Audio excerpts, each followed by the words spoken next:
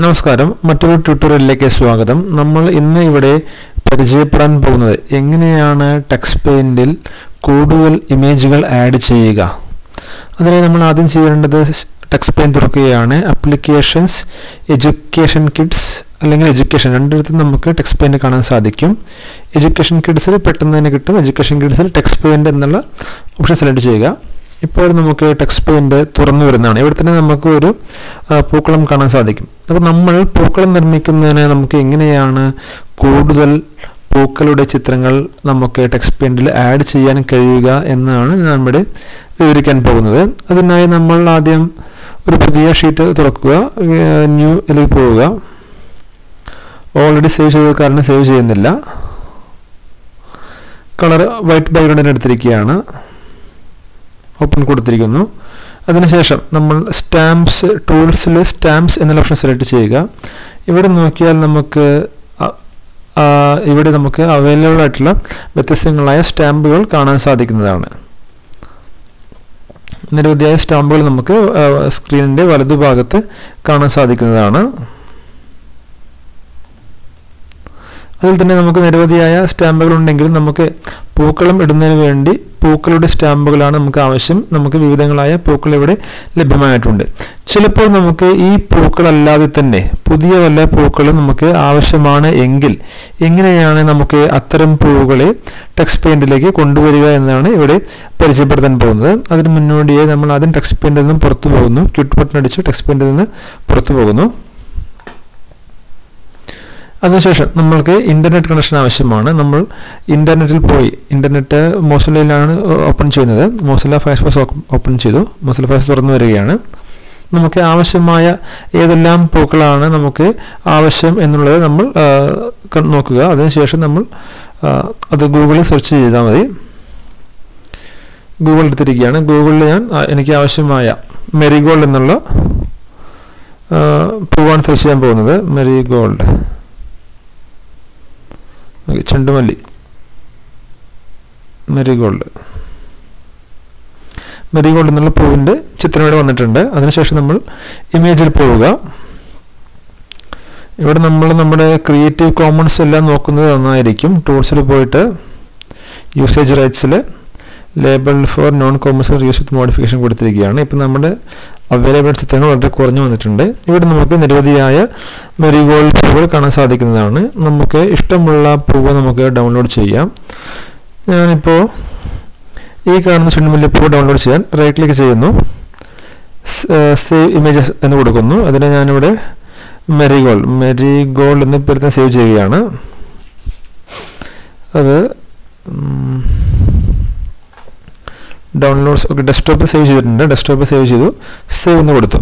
ഇനി നമ്മൾ ഡെസ്ക്ടോപ്പിൽ നോക്കിയാൽ നമുക്ക് മെറിഗോൾഡ് എന്നുള്ള നമ്മുടെ ആ പൂവ് അവിടെ കാണാൻ സാധിക്കുന്നുണ്ട്. തുറന്നു നോക്കാം. നല്ല ഭംഗിയുള്ള പൂവ് റെഡി ആയിട്ടുണ്ട്. ഇനി നമുക്ക് എങ്ങനെയാണ് ഈ പൂവ് നമ്മുടെ ടെക്സ്റ്റ് പെയിന്റിലേക്ക് എത്തിക്കുക എന്നാണ് പറയാൻ പോകുന്നത്. അതിനായി നമ്മൾ ചെയ്യേണ്ടത് മുകളിലായി പ്ലേസസ് എന്നുള്ള മെനു സെലക്ട് ചെയ്യുക. അവിടെ ഹോം എന്നുള്ള ഒരു ഫോൾഡർ കാണാൻ സാധിക്കും. അത് ക്ലിക്ക് ചെയ്യുക. ഹോം എന്നുള്ള ഫോൾഡർ ക്ലിക്ക് ചെയ്യുമ്പോൾ നമുക്ക് ഇവിടെ ഒരുപാട് ഫോൾഡേഴ്സ് കാണാൻ സാധിക്കും. ചിലപ്പോൾ നിങ്ങളിൽ കുറച്ചേ ഉണ്ടായിരിക്കുകയുള്ളൂ. ഇനി നമ്മൾ ശ്രദ്ധിക്കേണ്ടത് ഇവിടെ സ്ക്രീനിൻ്റെ വലതുഭാഗത്ത് മുകളിലായി സമയത്തിന് തൊട്ട് താഴെ നമുക്ക് പാരലലായ 3 വരകൾ കാണാൻ സാധിക്കും. ആ വരകൾ ക്ലിക്ക് ചെയ്യുക. ക്ലിക്ക് ചെയ്യുമ്പോൾ നമുക്ക് ഇതുപോലെ ഒരു മെനു, പോപ്പപ്പ് മെനു കാണാൻ സാധിക്കും. അതിൽ താഴെ നിന്ന് രണ്ടാമതായി ഷോ ഹിഡൻ ഫയൽസ് എന്നുള്ള ഒരു ഓപ്ഷൻ കാണാൻ സാധിക്കും. അതിൽ നമ്മൾ ആ ചെക്ക് ബോക്സിൽ മൗസ് കൊണ്ട് ക്ലിക്ക് ചെയ്യുക. ഇപ്പം നമുക്ക് കുറച്ചധികം ഫോൾഡേഴ്സ് കാണാൻ സാധിക്കുന്നതാണ്. അതിൻ്റെ എല്ലാം തുടക്കത്തിലൊരു ഡോട്ട് കാണാൻ സാധിക്കും. ഈ ഡോട്ട് എന്നുള്ളത് ഫോൾഡർ ഹൈഡ് ചെയ്യാൻ വേണ്ടി ഉപയോഗിക്കുന്ന സങ്കേതമാണ് ഉബുണ്ടുവിൽ.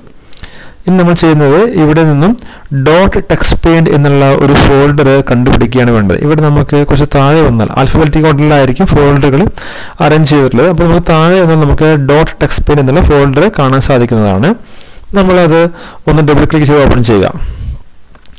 ഇപ്പോൾ നിങ്ങളുടെ കമ്പ്യൂട്ടറിൽ മിക്കവാറും ഈ സ്റ്റാമ്പ്സ് എന്നുള്ള ഫോൾഡർ ഉണ്ടായിരിക്കില്ല. അപ്പോൾ നമ്മൾ ഈ സ്റ്റാമ്പ്സ് എന്നുള്ള ഫോൾഡർ ക്രിയേറ്റ് ചെയ്യണം. എങ്ങനെയാണ് പുതിയ ഫോൾഡർ ക്രിയേറ്റ് ചെയ്യുക എന്ന് വെച്ചാൽ മൗസിൻ്റെ റൈറ്റ് ബട്ടൺ ക്ലിക്ക് ചെയ്യുക, ന്യൂ ഫോൾഡർ എന്ന ഓപ്ഷൻ സെലക്ട് ചെയ്യുക. അപ്പോൾ നമുക്ക് ഇതുപോലൊരു വിൻഡോ തുറന്നു വരുന്നതായിരിക്കും. ആ വിൻഡോയിൽ നമ്മൾ ഫോൾഡറിൻ്റെ പേര് സ്റ്റാമ്പ്സ് STAMPS എന്ന് തന്നെ സ്മോൾ ലെറ്ററിൽ കൊടുക്കേണ്ടതാണ്. ഇപ്പോൾ ഞാൻ ഓൾറെഡി എൻ്റെ കമ്പ്യൂട്ടറിൽ അതൊരു ഫോൾഡർ ഉള്ളത് കാരണമാണ് എനിക്കത് ചെയ്യാൻ സാധിക്കാത്തത്. അല്ലെങ്കിൽ ഇവിടെ നമുക്ക് ക്രിയേറ്റ് എന്നുള്ള ഈ പച്ച ബട്ടൺ എനേബിൾ ആയി കാണാം. അത് ക്ലിക്ക് ചെയ്താൽ നമുക്ക് ഒരു പുതിയ ഫോൾഡർ ക്രിയേറ്റ് ആയി വരുന്നതാണ്. അപ്പോൾ നമുക്ക് സ്റ്റാമ്പ്സ് എന്നുള്ള പേരിലുള്ള ഒരു പുതിയ ഫോൾഡർ നമ്മൾ തുറക്കുകയാണ്. ഞാൻ മുന്നേ ചെയ്ത കാര്യങ്ങളാണ് ഇവിടെ കിടക്കുന്നത്. അതിനുശേഷം നമ്മളിപ്പോൾ ഡൗൺലോഡ് ചെയ്ത നമ്മുടെ ഈ ചിത്രം നമുക്ക് എന്ത് ചെയ്യാം, ആ ഫോൾഡറിലേക്ക് പേസ്റ്റ് ചെയ്യാവുന്നതാണ്. അത് നമ്മൾ നമ്മുടെ ഇമേജിൻ്റെ മുകളിൽ മൗസിൻ്റെ റൈറ്റ് ബട്ടൺ ക്ലിക്ക് ചെയ്യുക, കോപ്പി എന്നുള്ള ഓപ്ഷൻ സെലക്ട് ചെയ്യുക. അതിനുശേഷം നമ്മുടെ സ്റ്റാമ്പ്സ് എന്ന ഫോൾഡർ തുറക്കുക, അവിടെ മൗസിൻ്റെ റൈറ്റ് ബട്ടൺ ക്ലിക്ക് ചെയ്യുക, പേസ്റ്റ് കൊടുക്കുക. ഇപ്പോൾ നമ്മുടെ സ്റ്റാമ്പ്സ് എന്നുള്ള ഫോൾഡറിൽ പുതിയതായി ഒരു പൂവ് കൂടി വന്നിട്ടുണ്ട്, marigold.jpg. ഇത് നമ്മൾ ഇപ്പോൾ ഡൗൺലോഡ് ചെയ്ത ചിത്രമാണ്. ഇനി നമ്മൾ ടക്സ് പെയിൻറ്റിൽ പോയി ഈ ഇമേജ് അവിടെ വന്നിട്ടുണ്ടെന്ന് നോക്കാം. Applications, education kids, Tux paint. ഇപ്പോൾ ചെറിയൊരു പ്രശ്നമുണ്ട്, അത് കാണിക്കുന്നതിന് വേണ്ടിയാണ് നമ്മൾ ആദ്യം ഇത് തുറന്നിട്ടുള്ളത്. ടക്സ് പെയിൻറ്റ് തുറന്നു വന്നു. നമ്മൾ സ്റ്റാമ്പ്സ് എന്നുള്ള ഓപ്ഷൻ സെലക്ട് ചെയ്തു. വീണ്ടും നമ്മൾ നമ്മുടെ പൂക്കളുടെ സ്റ്റാമ്പ്സ് തിരഞ്ഞു പോവുകയാണ്. അല്ലെങ്കിൽ നമ്മുടെ സ്റ്റാമ്പ്സ് ഇതാണ് എൻ്റെ കസ്റ്റം സ്റ്റാമ്പ്സ്. ഇത് രണ്ടുമാണ് ഞാൻ ഉണ്ടാക്കിയ സ്റ്റാമ്പ്സ്. പക്ഷേ ഇവിടെ നമ്മുടെ ചെണ്ടുമല്ലിപ്പൂ മെരിഗോൾഡ് ഇവിടെ വന്നിട്ടില്ല. അപ്പോൾ എന്താണ് ഇതിൻ്റെ പ്രശ്നം എന്ന് കൂടി പറയാം. വീണ്ടും നമ്മൾ ടെക്സ്റ്റ് പെയിൻറ്റ് ക്വിറ്റ് ചെയ്യുകയാണ്. ക്വിറ്റ് ചെയ്തു. അതൊന്നും സേവ് ചെയ്യാനില്ല, അതുകൊണ്ട് നോ കൊടുത്തു. സോറി, എസ് കൊടുത്തു. ഇനി ഇവിടെ പറയാൻ പോകുന്ന കാര്യം എന്താണെന്ന് വെച്ചാൽ ഇവിടെ നമ്മുടെ marigold.jpg ആണ് നമ്മുടെ ചിത്രത്തിൻ്റെ പേര്. ടെക്സ്റ്റ് പെയിൻറ്റിലുള്ള ഒരു പ്രത്യേകത എന്താണെന്ന് വെച്ചാൽ ടെക്സ്റ്റ് പെയിൻറ്റിൽ നമുക്ക് കാണാൻ സാധിക്കുന്ന ഇമേജുകൾ ഏതെല്ലാമാണെന്ന് ചോദിച്ചാൽ PNG ആയിരിക്കണം. അത്തരം ഇമേജുകൾ മാത്രമേ നമുക്ക് സ്റ്റാമ്പ്സിൽ കാണാൻ സാധിക്കുകയുള്ളൂ. ഇവിടെ നമ്മുടെ ചിത്രത്തിൻ്റെ എക്സ്റ്റൻഷൻ എന്ന് പറയുന്നത് .jpeg ആണ്. അതുകൊണ്ട് തന്നെ ഈ ചിത്രം നമുക്ക് ടെക്സ്റ്റ് പെയിൻറ്റിൽ കാണാൻ സാധിക്കില്ല.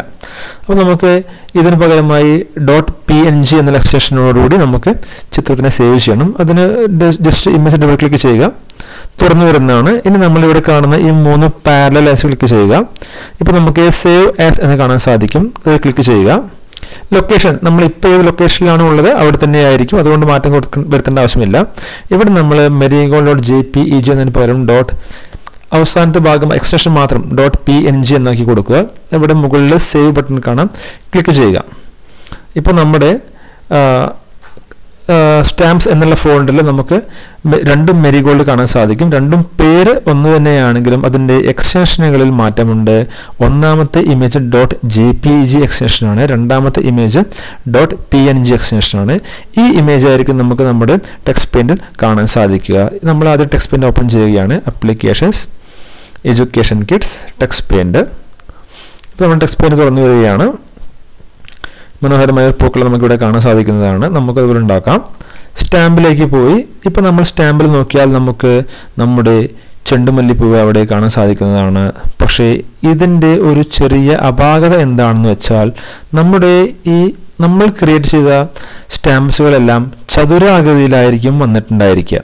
അതുകൊണ്ട് തന്നെ ഇതിൻ്റെ ബൗണ്ടറീസ്, ഈ ഇമേജിൻ്റെ 4 പുറമുള്ള അനാവശ്യമായ ഭാഗങ്ങൾ ക്രോപ്പ് ചെയ്ത് കളഞ്ഞതിന് ശേഷം മാത്രമേ നമ്മൾ ഇത്തരം ഇമേജുകൾ സ്റ്റാമ്പുകളായി മാറ്റിയാൽ കൂടുതൽ നന്നായിരിക്കും. എങ്കിൽ മാത്രമേ നമുക്ക് പൂക്കളം ഉണ്ടാക്കുമ്പോൾ അവിടെ പൂക്കളെ നേരാവണ്ണം നമുക്ക് കളങ്ങൾ ഉറപ്പിച്ചു വയ്ക്കാൻ സാധിക്കുകയുള്ളൂ.